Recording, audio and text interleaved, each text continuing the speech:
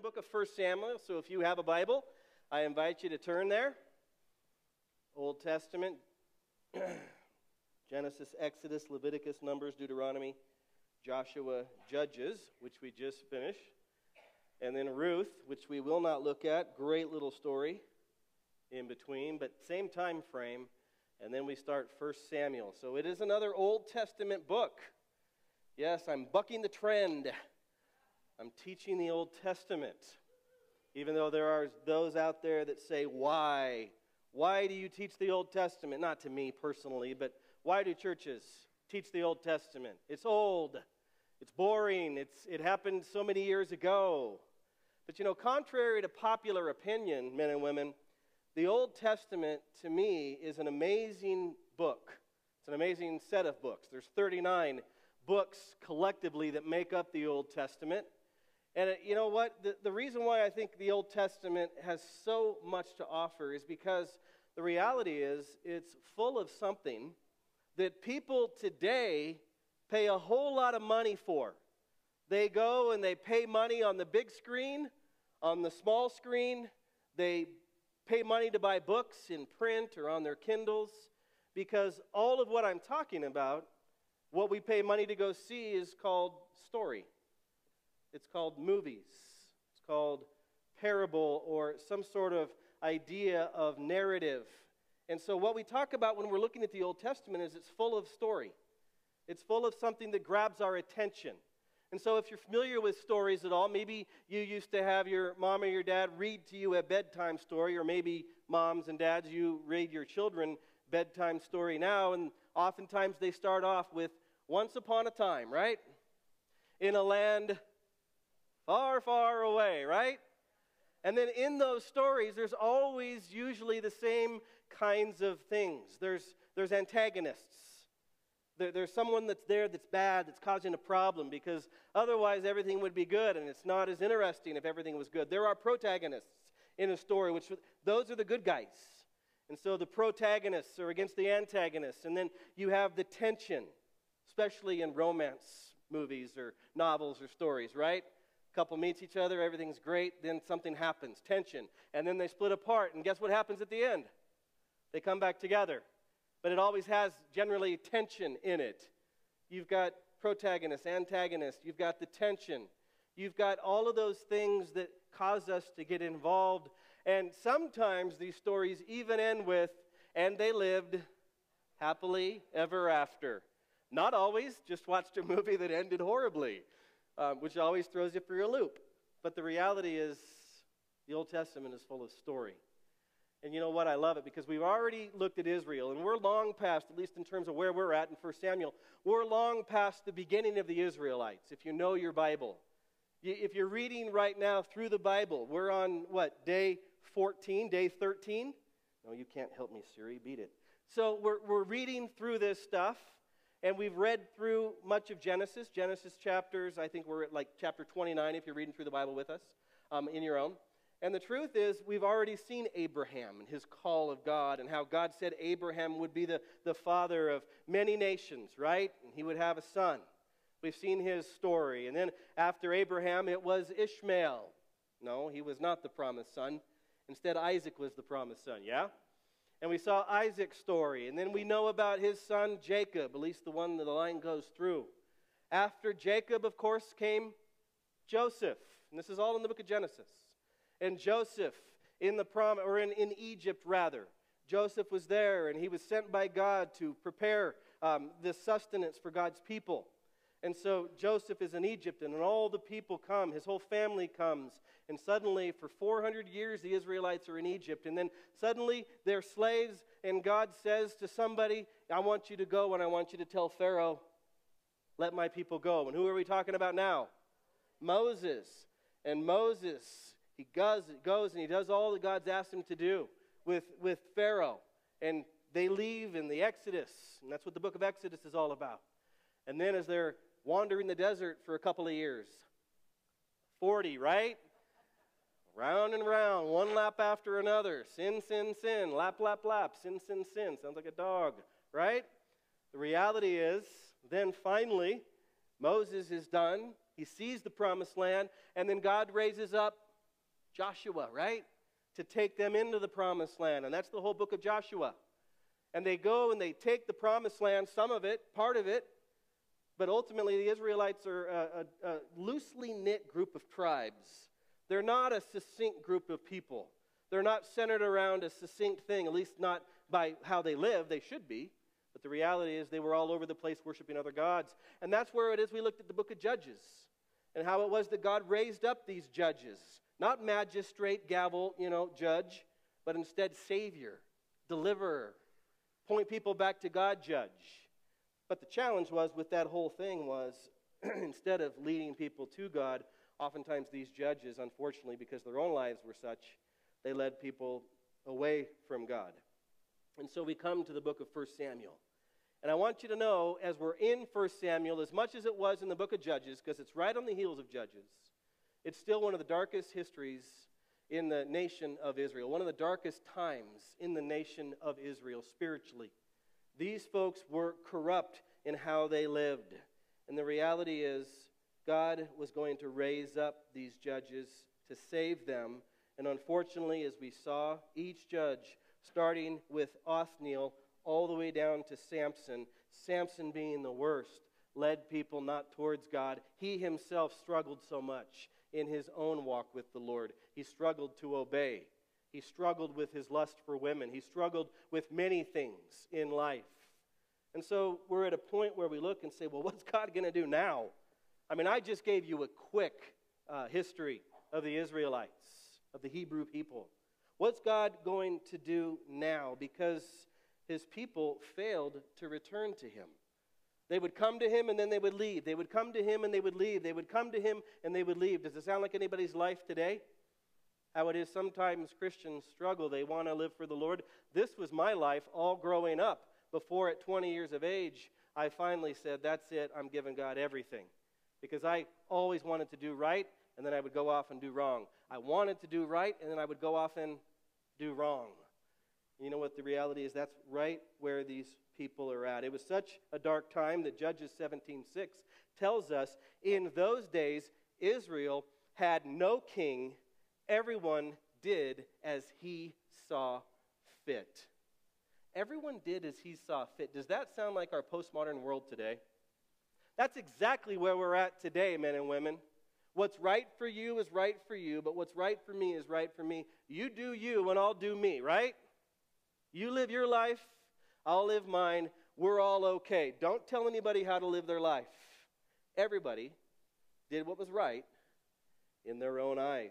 And not only were the people wicked in so many ways, but the leadership was perverse as well, as we're going to see very quickly. And it was obvious, even as the writer of Judges says this, Judge 17:6, in those days Israel had no king, everyone did as he saw fit. It was obvious the author of Judges, he thought the nation was headed for total disaster unless God provided a righteous king to lead the people. And so we come to 1 Samuel. And this is a historical book that contains some of the greatest stories that you'll ever read in all of the Bible. And these are the stories of real people in real situations. Because in 1 Samuel, there are battle stories.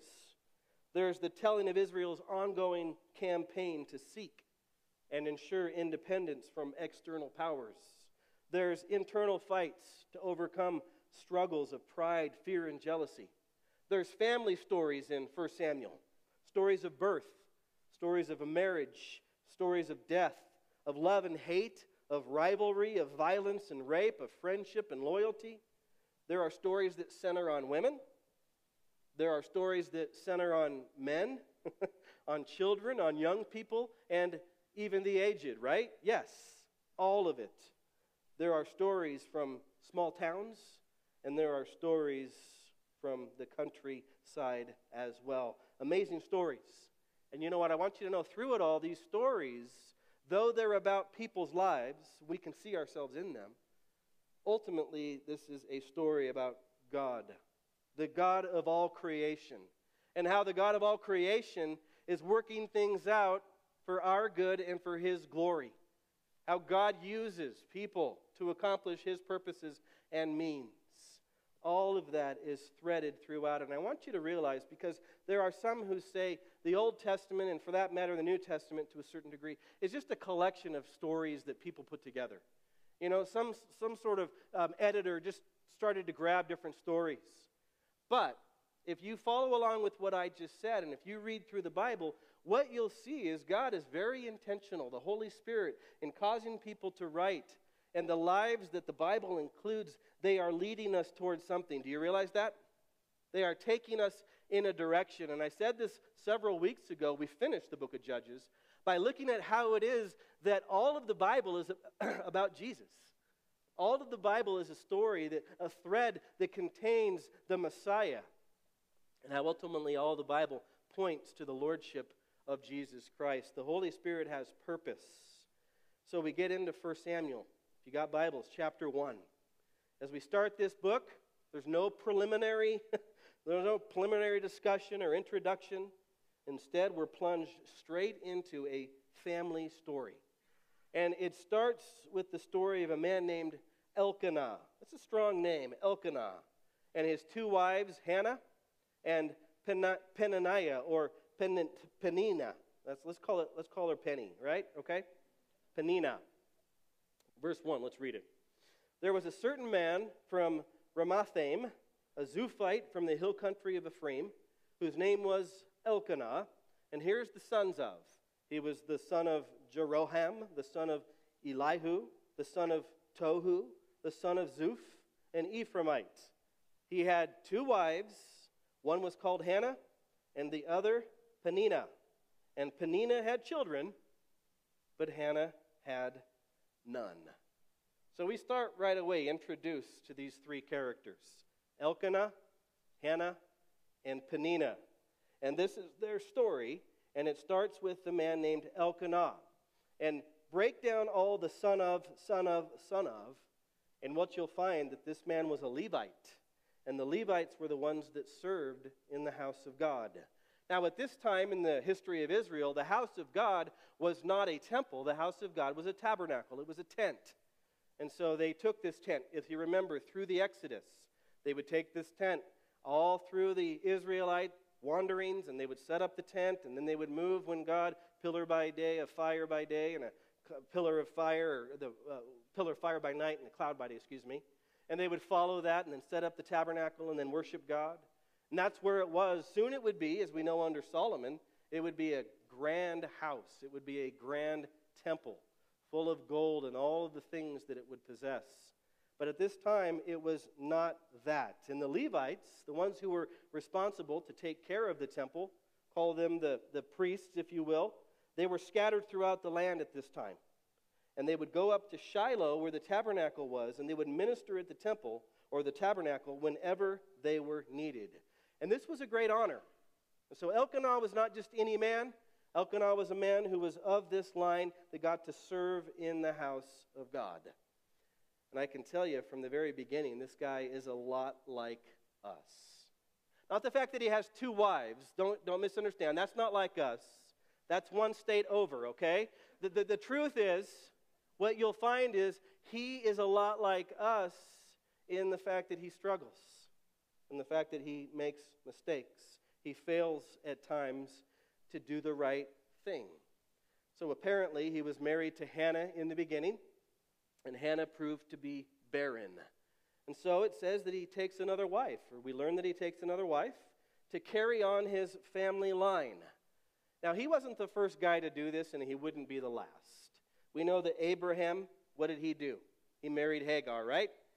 So he had two wives. We know that Jacob ended up with 4 wives. David had more than one wife. And Solomon, he had 1,000 wives, right? And I want you to realize it wasn't God's original plan. When you read these things, you don't look at this and say, well, that's the foundation I'm going to use to go to my wife and say I want another wife because it's in the Bible. Let me know how that works out for you. It's not going to go well, okay? And I don't think we'd want it anyway. Are you with me? How many wives say your husband's enough?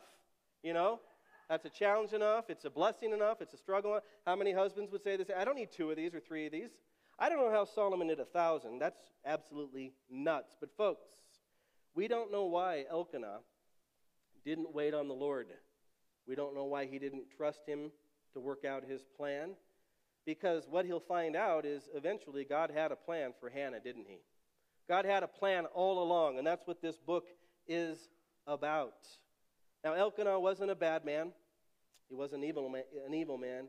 In many ways, he seemed to be a good and a godly man. But he was just a person who struggled to trust the Lord and wait on him. Anybody relate to that at times? Anybody ever find yourself struggling to wait on God? Struggling to trust him? Now, I don't know about you, but at 47 years of age, I look back on my life and I've made a few mistakes. Quite a few, in fact, like all of us have. And I'm able to look at those and evaluate, and oftentimes the times that I made some of the most colossal mistakes in my life is when I wanted to move ahead and do something, and I thought that it was the right thing to do, and I was somewhat impetuous and somewhat impatient, and so I jumped ahead and ran ahead, and then ultimately, over time, because hindsight is, well, it's better vision. Yeah, it's 2020. The reality is I realized I should have waited on God. I should have trusted God for what was going on. I've learned that in my life, and one of my biggest prayers at 47 years of age is, Lord, help me to be patient. Help me to trust you when I don't see what I'm supposed to do. Help me to wait on you. If you're somebody who likes to move fast, if you're somebody who likes to make decisions quickly, if you're somebody who likes to get stuff done and you don't like to wait around, that's a lot of us. Anybody willing to raise your hand and say that's you? That's me. It's something I've had to learn. Something I am still learning. Is what it means to say, well, I know I want to get stuff done. I know I want to go this direction. I want to accomplish this. But, Lord, nevertheless, not my will, but, hey, I'm going to wait on you. I'm going to trust in you. Elkanah could have waited on the Lord because the Bible clearly states in the beginning God's intent was for one man and one woman, for one marriage, for a lifetime. That's God's plan. That's God's will. Elkanah, like many others in the Word, not because God told them to, but because of their own lack of trust, moved ahead. Do you think Abraham would have wished he could have said, okay, I'll wait on God with Sarah? Yeah, I'll bet in hindsight he wishes he could have done that. No, God is sovereign. But the reality is, folks, learning to trust God is critical. And I want you to see what his lack of trusting God, the trouble that it caused his family. Look at verse 3. He's got these two wives. And it says, year after year, this man, Elkanah, went up from his town to worship and sacrifice to the Lord Almighty at Shiloh, where the tabernacle was. We're introduced to two new characters. It's going to be another family. We won't look at them much this week. Next week, we're going to look at this next family. It says, where Hophni and Phinehas, the two sons of Eli, were priests of the Lord.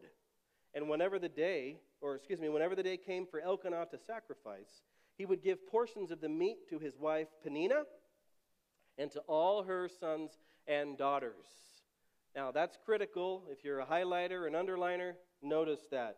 He would give some of that meat to his wife Peninnah and to all of her sons and daughters, because between the two of them they had many. But to Hannah, it says he gave a double portion, a better portion, a greater portion, because he loved her. Now, does it infer that he didn't love Peninnah? You know what? All we have is this. But it stresses that he loved Hannah, and it says the Lord had closed her womb.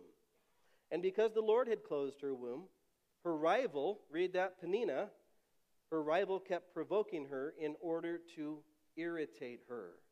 This went on year after year. And whenever Hannah went up to the house of the Lord, her rival, Peninnah, provoked her till she wept and would not eat. In fact, it says Elkanah, her husband, would say to her, Hannah, why are you weeping? Why don't you eat? Why are you downhearted? Don't I mean more to you than 10 sons? You know what? He seems like a nice guy, but he's really out to lunch right here. Plain and simple. Hey, look at what's going on, bud. You can come and try and say to your wife all you want, oh, what's the problem? You got me. Well, she's got you, but she's also got the other rival, and that rival is making her life a living hell. And that rival has many sons and daughters that she doesn't have, and that is rubbing salt in her proverbial wound. What's the problem? You got me? Yeah, I guess I got you half the time. But the reality is, folks, this was a difficult situation. And there are some who have gone through this difficult situation. Some who are going through, have always been in this difficult situation, where they can't have children. It's not an easy thing. You might have personally gone through this, or maybe you know someone who has. But I want you to see whether or not it's this particular situation or any other situation that brings difficulty to our lives. Because some of you in here this morning, you're single and you don't want to be. And you feel alone. You want your situation to change, and you're asking, just as Hannah asked over and over, Lord, give me a child. You're asking, Lord, give me a husband. Lord, give me a wife. Lord, give me a job. Lord, give me. And all the things that we come to God that create difficult situations in our life. This would qualify as a difficult situation for Hannah. And read that for Elkanah. As much as he tried to avoid it and deny it, he still has to live under the roof with all of this turmoil, with the pain and the heartache. And you know what? I want you to hear this. The thing that matters most, especially as believers in Jesus Christ, is not whether or not we're going to go through difficulty, because the truth is we will. Do you know that to be the truth? In this life, Jesus says, you will have tribulation. You will have difficulty. It's not whether or not we have difficulty, but the truth is, and the most important thing we need to discover is, when we have that difficulty, what do we do with it? How do we respond to it? Where do we take that difficulty, and how do we try and anesthetize or assuage that difficulty or navigate that difficulty? We all want to get out of the difficulty. I've never met anybody that said, I'm in the midst of one of the most difficult situations I've ever been in, and I love it. I just want to stay here for months, a year even. It sounds like I have never met anybody. Christians will say, well, it's hard, and I'm learning to trust the Lord. I mean, I get that, and it's true. But the truth is, if we're all honest, we want to be out of difficulty as fast as we got into it. We don't like it. It's troubling. And the question we want to ask ourselves is, when it comes, how do we respond and where do we turn? Because I love what you see Hannah do. This, to me, is a challenge. Look at how Hannah responds, and look where Hannah turns with this very real pain and heartache. Now, you need to know Hannah means woman of grace. So this woman is full of grace.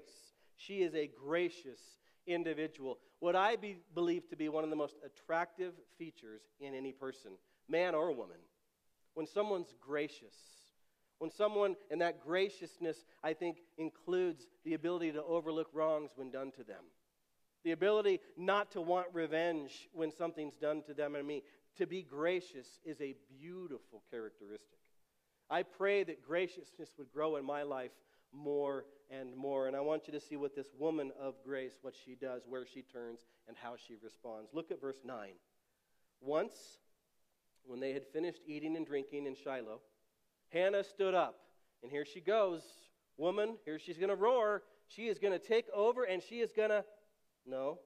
It says, now Eli the priest was sitting on a chair by the doorpost of the Lord's temple. In bitterness of soul, Hannah wept much. And read this. Hannah prayed to the Lord.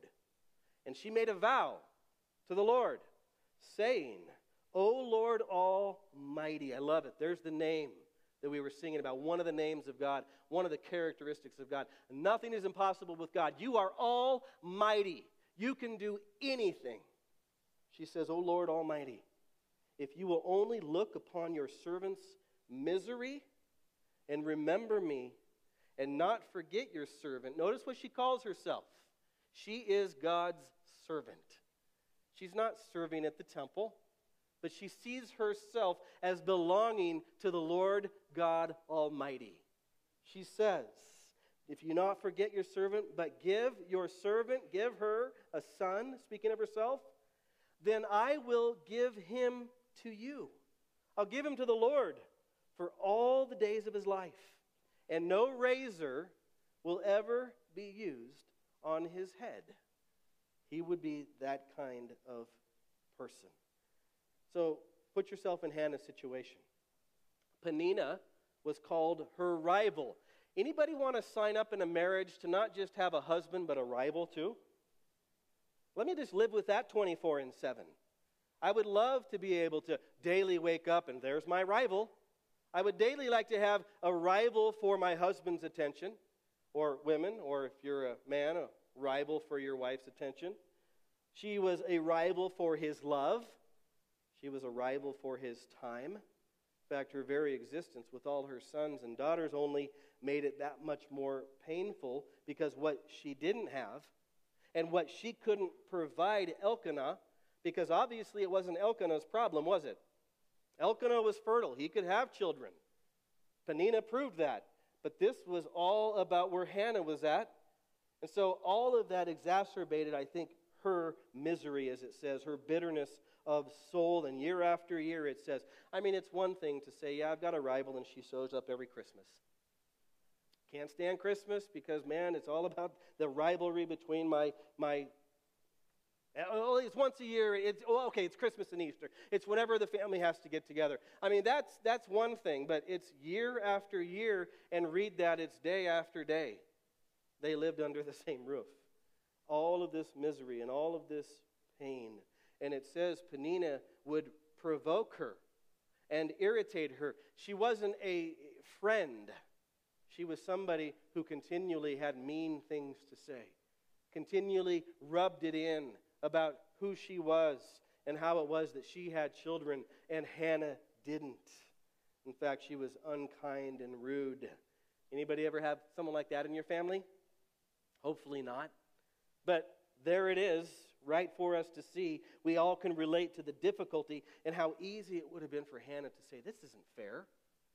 I strive to be a gracious woman, serving the Lord and loving Him. I believe in Him. This isn't fair. Why is this rude, mean, provoking individual? Why does she have kids and I don't? You ever look at this world and think, why does that evil person, why did he get the promotion?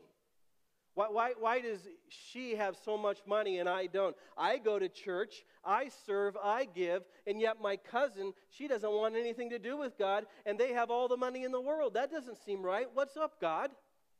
It doesn't seem fair. This would have been right in her face every single day. Rude, mean, unkind, provoking, irritating, and yet she's got children all over the place, and Hannah had none.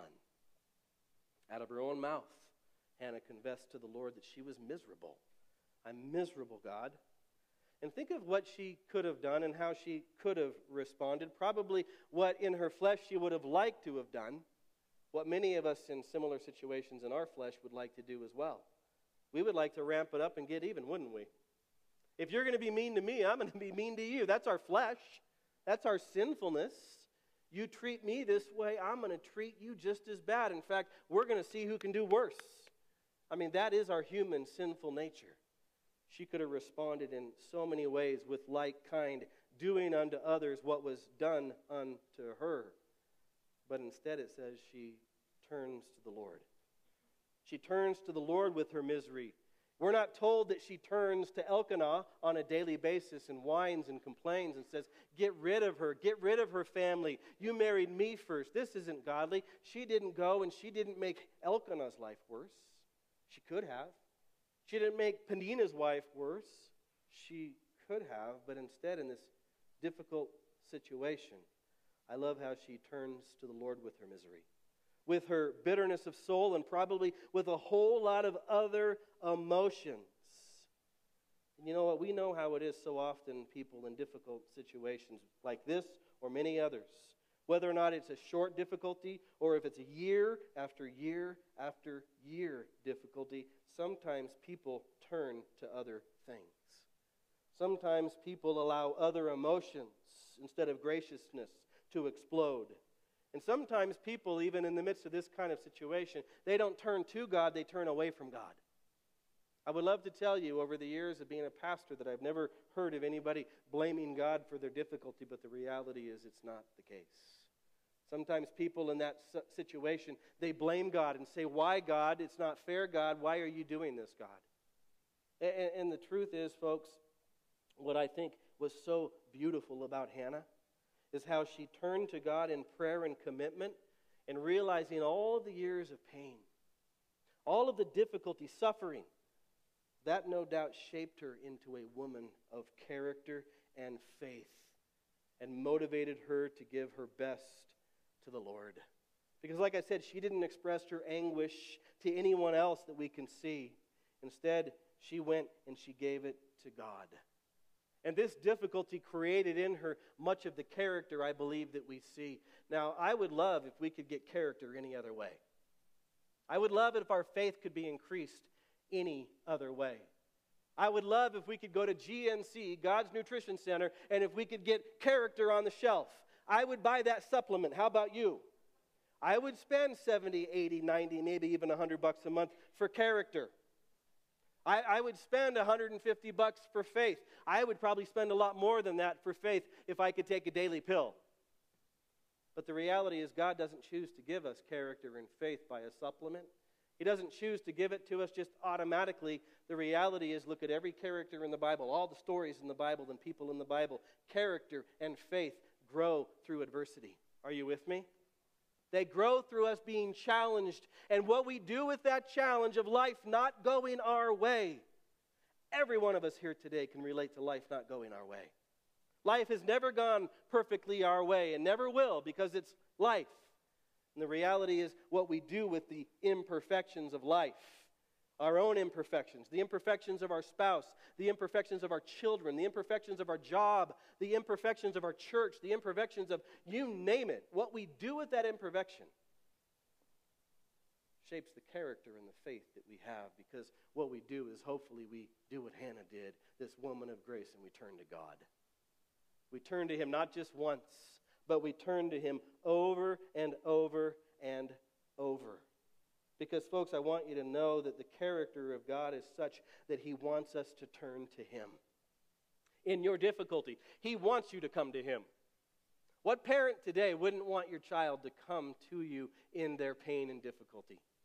I've got 3 of them, and every time I want to be there for them. Now, they probably won't always do that, but I always say, we are here for you. In fact, I love Psalm 34, verse 18 says, the Lord is close to the brokenhearted and saves those who are crushed in spirit.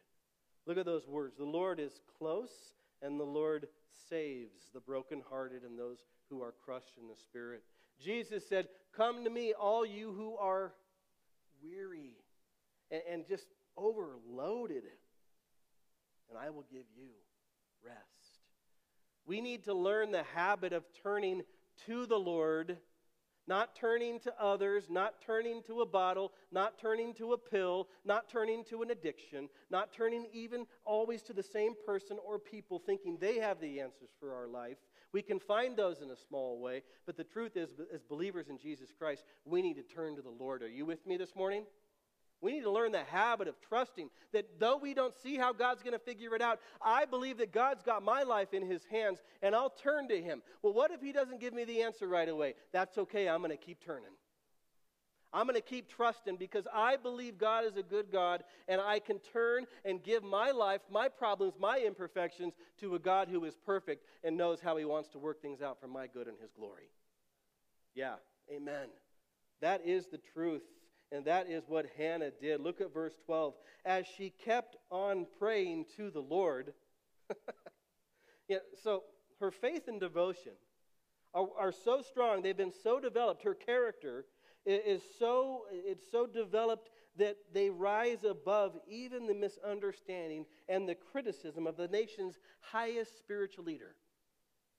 Look at how she rises above. As she kept on praying to the Lord, Eli, who's supposed to be the high priest, so to speak, Eli observed her mouth as she was praying. And so Hannah was praying in her heart the words, and her lips were moving, it says, but her voice wasn't heard. She wasn't speaking aloud. And so you can think she was there.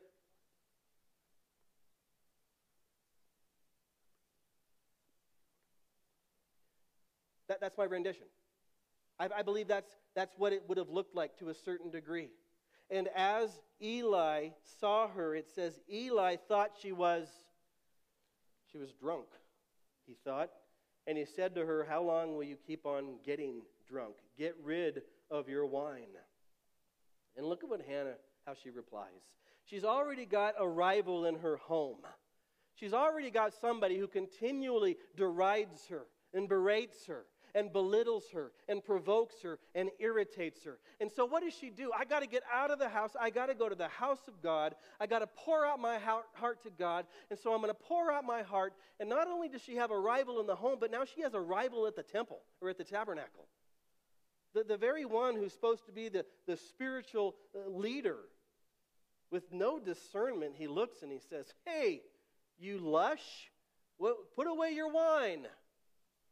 You know what? She responds with as much grace as she responds to Peninnah. She responds to Eli. And we'll learn about Eli. But she says, not so, my Lord. I am a woman who is deeply troubled. I haven't been drinking wine or beer.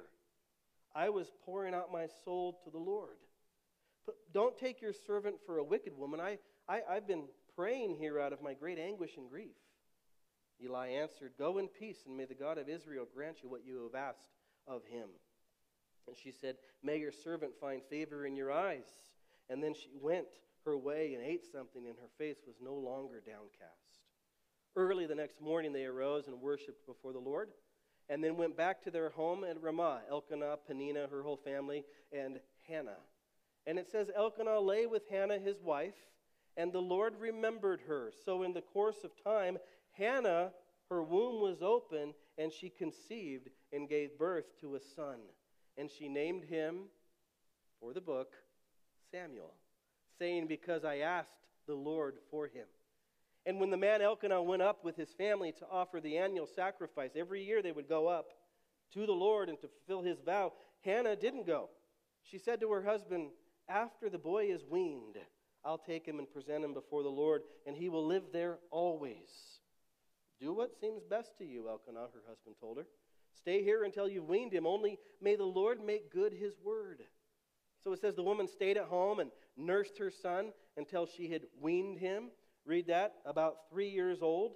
And after he was weaned, she took the boy with, but that is what it was. And after he was weaned, she took the boy with her, young as he was, along with a 3-year-old bull, an ephah of flour, and a skin of wine, and brought him to the house of the Lord at Shiloh. Picture it. She finally, after 3 years, she takes her little boy. She takes Samuel, and she says, we're going to go to the temple. We're going to go to the tabernacle. And we've got all these sacrifices. And hand in hand, she brings him to the house of the Lord at Shiloh. And when they had slaughtered the bull, verse 25, they brought the boy to Eli. And she said to him, as surely as you live, may the Lord, surely as you live, my Lord, I am the woman who stood here beside you praying to the Lord. Do you remember me? I prayed for this child, and the Lord has granted me what I asked of him. So now I give him to the Lord. For his whole life he will be given over to the Lord. And he worshiped the Lord there. Do you remember what she said in her prayer? She said, I'm your servant, and if you give me a child, I will sacrifice him to you. I won't sacrifice him, but I will give him to you. And that's something that happened. People would take that firstborn, and they would offer them as someone that could serve in the tabernacle or serve in the temple. And you know what? You stop and you say, well, why did it take so long? If God was going to do this, why did he allow her to go through all of that trouble? Well, so that she could develop the faith and the graciousness and the character that she could develop. But also, as we'll see, because it wasn't God's time for her to have Samuel, because if she would have had him sooner, then as you're going to find out, it wouldn't have gone the same in the Lord's house with Eli and his 2 sons, frickin' frack, right? Hophni and Phinehas. These guys are reprobates, as you'll find out next week. So God had a purpose in his timing. He always does. Are you with me? I don't like God's timing often. I get mad at the timing of God. I'm like, why? But the reality is I've learned, even when I don't like God's timing, I'm learning and have learned that God knows best. That God may not come when you want him, but he's always right on time. Anyone say amen to that? He's always right on time. He's sovereign and sees things we don't. This woman learned to turn to God, not just once, but over and over. She saw God answer her prayers, and she gave the praise report. I love it. She goes back to the priest, Eli, and she says, hey, remember me? I prayed for the son. Here he is. He's yours. Take care of him. Now, if you bring a kid to me, bring a year's supply of diapers and a nanny and a wet nurse, please. Okay? Imagine, that's what it would have been. There's the tabernacle. There's the priest. You go live with him. We'll see how it all pans out. It's foreign to us today. But the reality is, folks, God knew what he was doing all along, and she gives God all the praise. May we learn to trust God just a little bit like this with our difficulties. May we learn to seek God just a little bit more like this with our struggles and our challenges. May we learn what it means, like she, to pour out our heart, no matter what those around us are saying. To trust in God no matter what kind of rivals we have in our lives, no matter what kind of enemies or frenemies that we have in our life, no matter what kind of people, that we would learn to find our security, to find our strength, to find our hope, not in what we're going through and not in our ability to solve it, but in a God who's got it all under control. God is seated on the throne right now, and nothing we're going through has taken him by surprise. And God has seen how he wants to work those things out for our good and his glory. And I'm going to keep preaching that. Amen. Lord, we're thankful.